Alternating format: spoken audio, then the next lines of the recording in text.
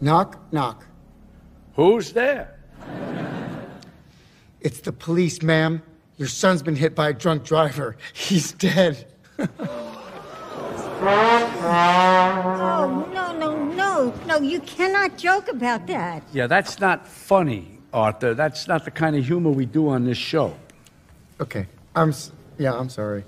It's just, it's been a rough few weeks, Murray. Ever since I killed those 3 Wall Street guys.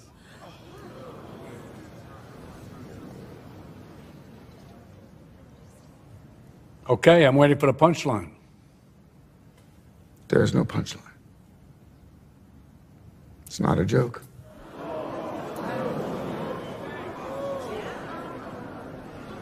You're serious, aren't you? You're telling us you killed those 3 young men on the subway? Mm-hmm. And why should we believe you? I got nothing left to lose. Nothing can hurt me anymore. My life is nothing but a comedy. Well, let me get this straight. You think that killing those guys is funny? I do. And I'm tired of pretending it's not. Comedy is subjective, Murray. Isn't that what they say?